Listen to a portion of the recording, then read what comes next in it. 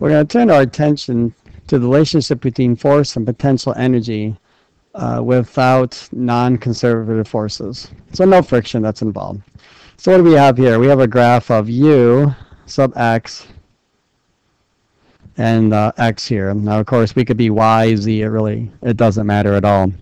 So let's go back to our differential expression.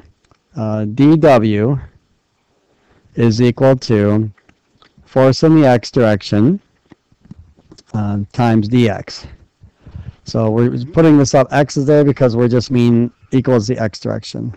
That, of course, is going to equal du if we just have potential energy going on here. So what's our expression then going to be equal to? Well, first of all, we have to remember this is a minus because the change in potential energy will be negative with respect to the kinetic energy that's involved. So if potential energy is getting smaller, that means you'll have a negative change that makes this a positive, and vice versa. That's just a quick review there.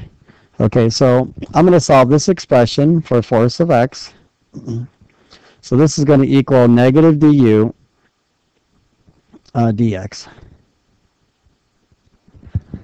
So the force that's applied is going to be equal to the derivative of this graph here. Okay, so let's take a look at the physical meaning behind this. Let's say I start at position A with a certain amount of potential energy. Okay, and then I'm going to go down to this position here, label this one B, and label this letter C here. And let's go back all the way to position D here. Okay, if the object starts from rest, of course at positions A and D, this is where our value for U is going to be at maximum. We'll be at maximum potential energy here. So as we go down our graph here, what's happening is potential energy is getting converted into kinetic energy here. Okay, so if we look at the difference between A and B here, I'll just put little dashed lines here. This is going to be equal to the positive change in the kinetic energy because U is getting smaller. And then at the very bottom position here, we of course have kinetic energy max.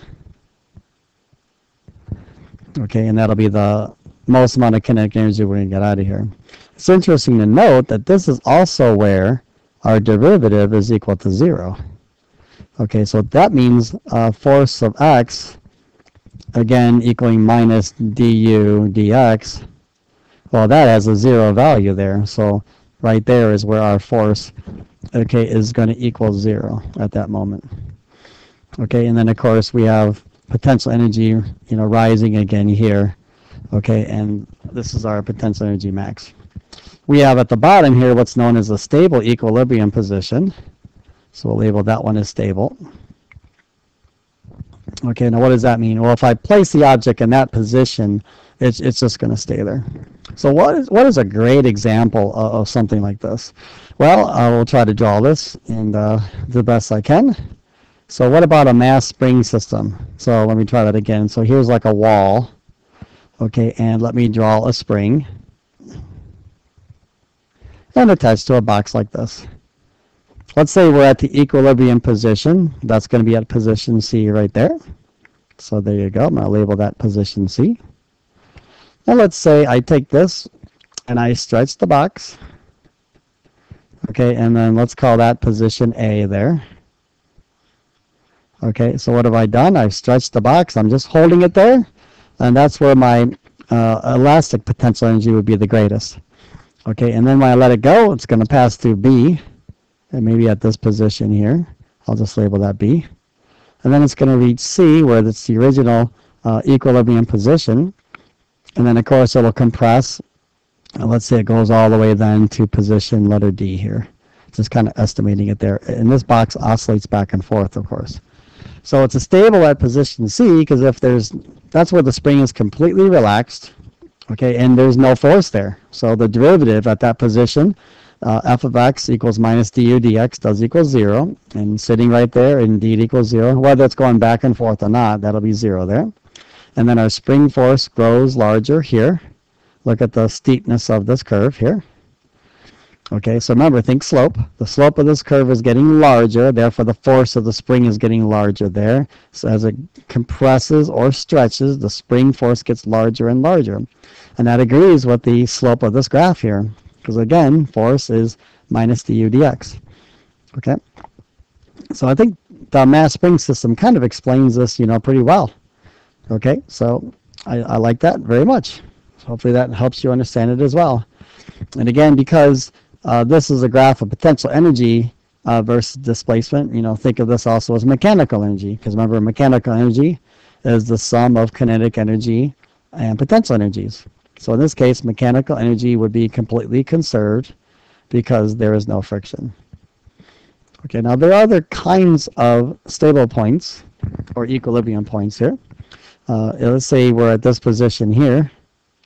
Okay, our derivative would be flat here, and our derivative would also be flat here.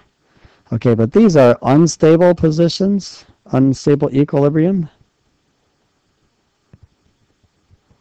Okay, because we're probably not going to be able to just stay there if I place something there. It's going to want to fall downwards. This will want to fall downwards this way or that way. So those are unstable. Okay, the one that's down here, okay, is basically flat for a long time. This is going to be neutral. So again, this is a graph of u, x versus x.